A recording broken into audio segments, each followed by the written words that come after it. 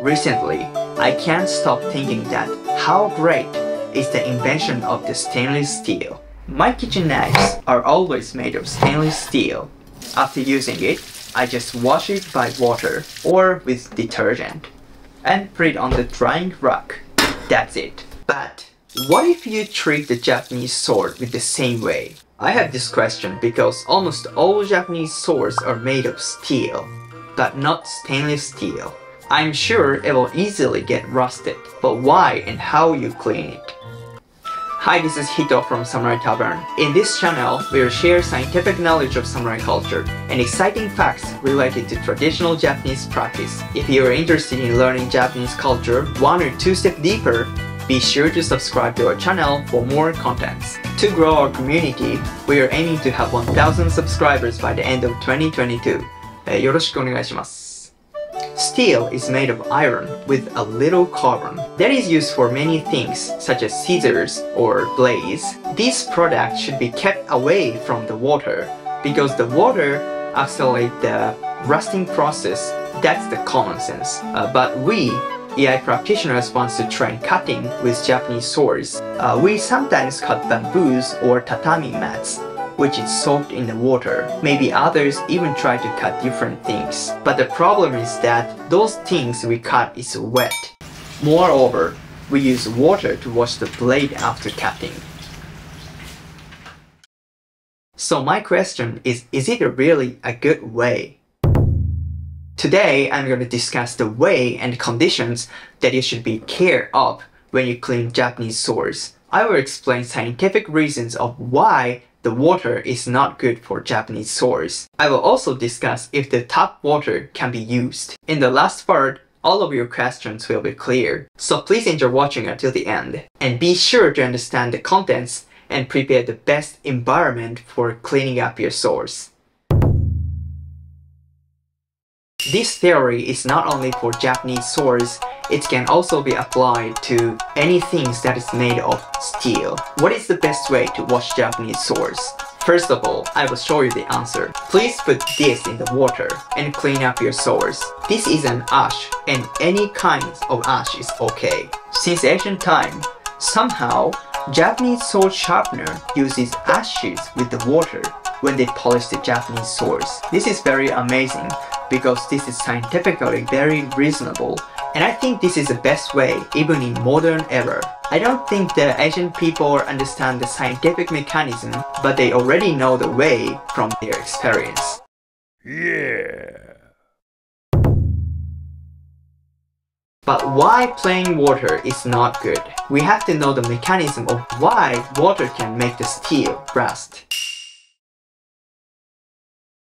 There are 2 reasons. First is because water can stabilize the ionized iron. The ionization of iron is the first step of rusting. H2O can make a bond with ionized iron and can keep it as a stable form. Chemical reaction is always reversible. If the ionized form is more stable, the reaction will go faster toward the direction. But at the same time, iron can also receive the electron and become iron. The reaction goes both ways. But if the reaction to right happens with high possibility, the reaction looks as if it only goes to the right. Therefore, when the iron form is more stable, the reaction to the left is much difficult to happen. This is why water can accelerate the reaction to the right, because water stabilizes the ionized iron. And second reason is because the water can be a receiver of electron. If water stabilizes the iron, there is still not enough to make iron rust. There needs to be a receiver of electrons. Because if the electron is not received by anyone in this reaction, it comes back to Fe iron, and the reaction goes to the left in the higher possibility. On the other hand, if electrons are received by someone, the reaction easily goes to the right. Something that receives electron is usually water and oxygen.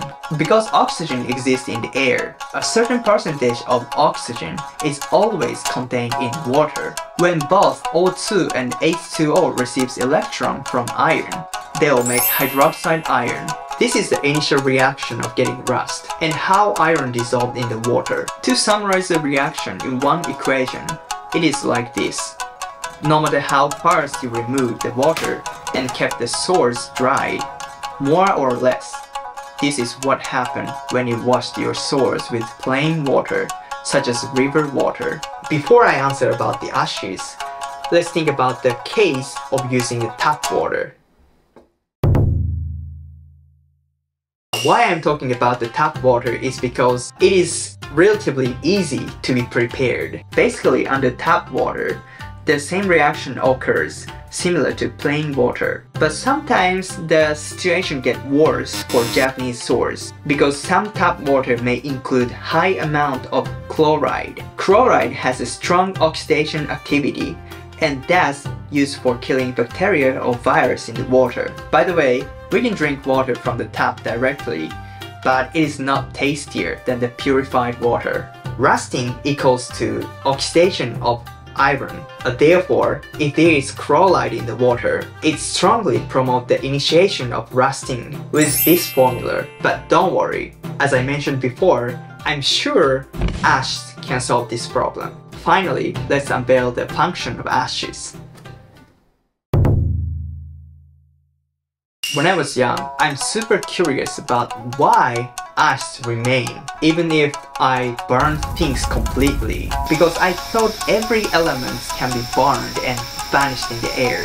As you know, the carbohydrate will become water or carbon dioxide or carbon monoxide and vaporize in the air, right? But what is the material that is not vaporized? Yeah, actually, if you have enough energy and prepare certain condition, you can also vaporize ashes.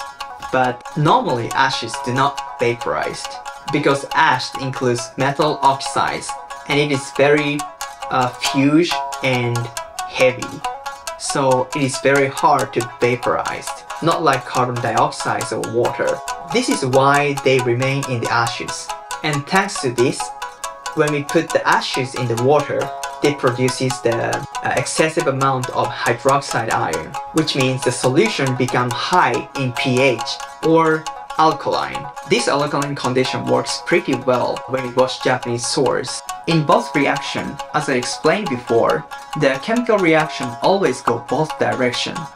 If the concentration of chemicals on the right side of the formula is high enough, reaction on the right can be minimized, because the reaction to the left side will increase. By the way, not only ashes, you can also use the alkaline water.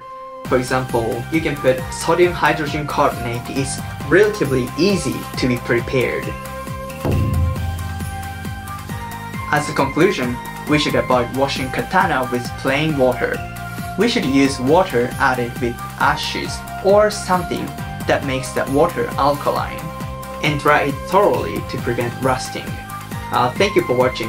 I hope this video will help you to understand the right way to wash your katana. See you in the next video.